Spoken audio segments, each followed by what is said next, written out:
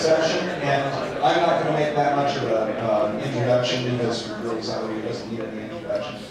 Just like yesterday, I said that Ellie Harari, when I introduced him, had changed everybody's lives in the room. We've got, Steve Wozniak. He's changed everybody's lives in the room too with, what he did several years ago. Something interesting though is that he has, made his money. He's gone out and done an awful lot of philanthropic things since then. And one of them is to teach grade school children how to use computers, for which he's gotten something called the Heinz Award.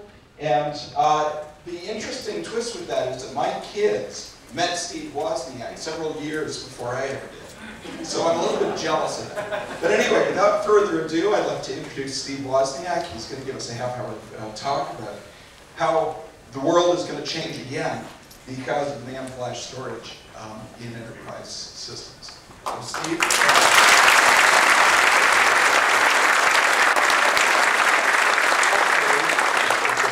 Jim has no idea what I'm going to talk about. And I thought about it and I decided, there's conference after conference after conference here, and you've been sitting through them and you've got projections and you listen to the same details about the different types of non-volatile memory and what other characteristics are, so I'm not going to give you that. I'm going to let you off the hook. And I'm going to just talk about interesting, fun stories of my own technology life when it ran into little things like memory. Before I begin, I'm going to talk about Fusion IO, the company I'm with. And, when I met the people in this company, they sat down there and they had developed a technique of spreading out a lot of these little low-powered disk chips and making very high-powered disk equivalent plugged into the PCI bus in the computer. And a venture capitalist, they would have had easy venture capital money if they just did what everyone else did. Take this phrase that had been going around in the world, solid-state disk. Solid-state disk, it was a well-known phrase. Just do what everyone else does. And when you're in school, you're always taught that the right answer is the same answer everyone else has. If they all have it, it must be right. And the founders sat there and they said, no, no, no, no.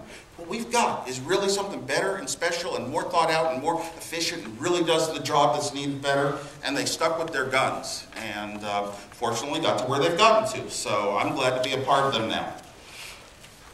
Starting with memories, you go back to your life and almost everybody in this room is probably, a lot of us are techies and grew up with the little crystal radio sets. And for me, the first memory device I ever had was a relay.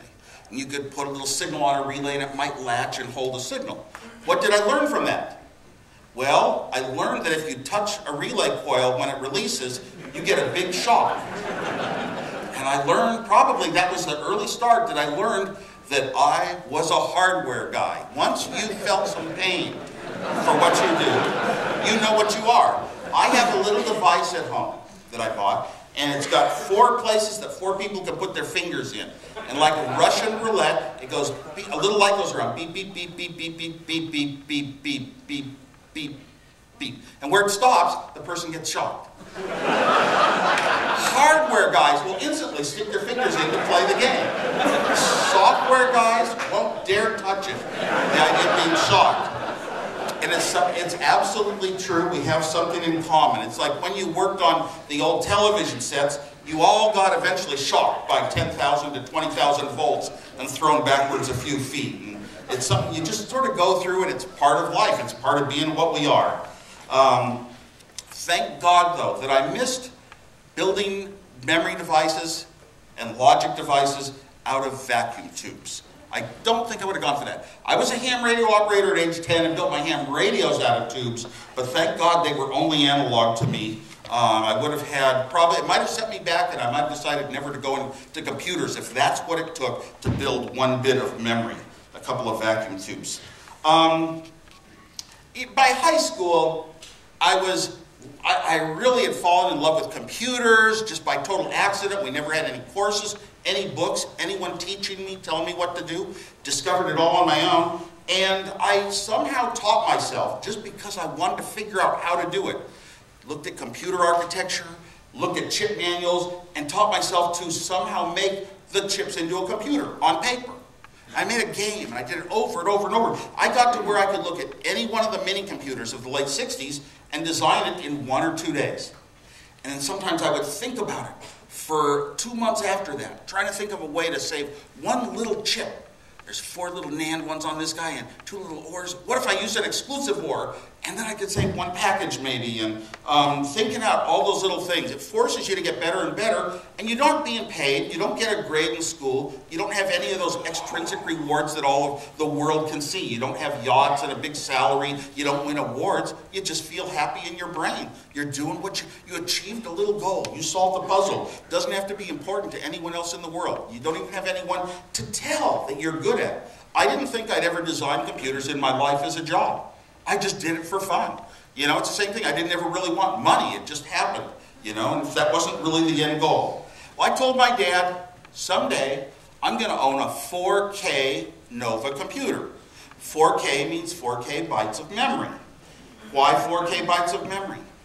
It was the minimum you needed to be able to type in programs, like in Fortran, and solve problems of the world. That made a computer useful. I don't really care. Looking back, nowadays, I was a techie then. Nowadays, I don't care how many K bytes it is. I just care about the job I got done. The world is becoming more that way. That's the way Steve Jobs always tells me. You have to think of things. People don't want to know what the technology is, just what job it does and how well. At a certain point in my life, I kind of felt like paying my own way through college and not burdening my parents. So I took a year off from college to work and earn the money. I programmed a computer. Walked into a room in Sunnyvale. They were building a medium-sized computer. At the heart of it, the storage. It was this big, huge vacuum cleaner-sized machine with a hard disk that you took out on clamps, and it had a bunch of layers, and it was 20 megabytes. Wow, and you could run an entire company on this thing. The California DMV bought 2 of these machines and ran with them for about 20 years. And when they finally upgraded to a tandem machine, $125 million or something, they had to sue Tandem because it didn't work. So these were really great machines I lucked into. And while I was there, you know, all technology should have a fun element. When you work on something for your own reasons, you're so motivated. You learn techniques. You teach yourself ways to be an engineer, ways to design things. What is correct, what isn't correct comes into, you know, your own values of engineering come about. But sometimes you have to do your own things as well as your company things. And here was a case. I was at this company, and one night I went in, I'm on their computer, and I run in a little program in machine language that would calculate E to 138,000 places. And one of the sons of the president or something came in, and he just said that was a bad thing. Why was I doing this? Like, why wasn't I doing company work? But the understanding is, when you're doing your own stuff, you're improving your own intellect and your brain, and it's really better to apply to even the company jobs. And when I worked at Hewlett-Packard later, they actually recognized it that way. Around that time, I designed all these computers and could never afford a part in my life. Steve Jobs and I both had zero money, zero savings accounts, zero rich relatives, nothing we could sell to get money. So it was that way. And this was before I met Steve. It was actually right when I met him. One of the guys at my company, one of the executives asked, why didn't I ever build these computers that I designed? I said, I could never afford a single chip. He said, he had connections with the chip companies here in Silicon Valley. And I said, whoa, okay, I'll go home and design a computer tonight. I designed a fresh one of my own, a simple, small computer, and he got me the chips. And the heart of it was memory. To me, memory of all the mini computers back then were big magnetic core planes. And, you know, transistors to boost the signals up at a certain speed and rate and send the signals down the lines. And that was a complication because I was kind of very up on digital and chips and logic. Well, this executive said that there were 2 companies. Intel was making 256-bit RAMs. And here was this other company, Intersil, with a little I, was making 256-bit RAMs. He got me 8 of those Intersil chips, plugged them into this little computer, and it was a little 256-byte computer, just like the Altair was going to be 5 years later. And it actually went and it ran programs. And one of the nice things about when you build stuff yourself, you could destroy it yourself. So there I was, showing it to a newspaper, you know, little publicity, running a couple little programs that I punched in 1s and 0s on switches and got them into memory. And then I accidentally stepped on a power cord, nothing was protected, and it shorted 35 volts out to all the TTL chips. And that was it for that little cream soda computer. But I met Steve Jobs. I built the thing with a friend. He said, you got to meet another guy from our high school. He likes electronics and he likes pranks. Okay, I want to meet a guy that likes electronics and likes fun all the time. He doesn't like fun that much, but okay. It's hard. It's funny, but I think back, how many times I see Steve Jobs just rail out in laughter like you would at good comedy.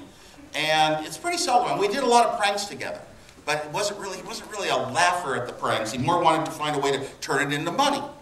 But one time when we introduced the Apple II computer, I had made a fake brochure that made it sound like there was another product with a lot of these similar features, and I wrote the ad as poorly as I could. 2 sides, I had a comparison chart to the Apple and to the inside and to the other machines around, and it was a phony chart. The categories were things like performance, hardware, software. They all had numbers rating them. So it was pretty funny. Well, Steve Jobs said, no, this is what he saw. This is real. Because at the bottom it said Cyclelac is a trademark of Borg Warner. So I did a really good job on it. Well, 12 years later, presented him one of those in a glass enclosure to put on the wall at his birthday. And he'd never known that I was the one who had done it. So when he saw it, he burst out into laughter. That was the time. So he can laugh. When I worked at Hewlett-Packard, not long after my 3rd year of college, I was working again to earn the money for college. But I got a super job working on the HP 35 and the follow-on, the scientific calculators that really changed the world. Almost as much as personal computers. Back then, that was the hot gadget that within a couple of years, every scientist, every engineer had to own one of these $400 devices. And that's, what, 2,000 of today's dollars at least? It was expensive. But boy, it was the only way to go. And what a great thing. And we had 6-micron rules on our chips, as I recall. How tight you can space the transistors on a chip. So we could only fit about 1,000 transistors on a chip. Hence, the processor of this little calculator took 2 chips. One for arithmetic, one for control and timing. And that was on a 1 bus. Not 4 bits, not 8 bits, not 16 bits.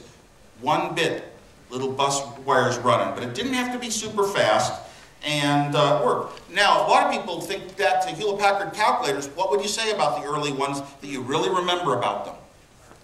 RPN, I heard it. RPN, right? RPN.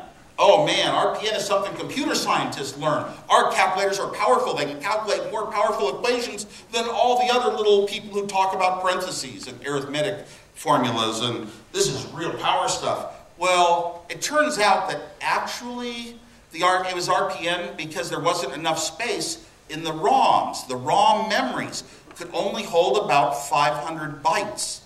And 3 of them ran the entire HP 35. There wasn't enough room to parse the equations the way humans write them with parentheses and convert them into the order to do things. So have you hit a button? 6.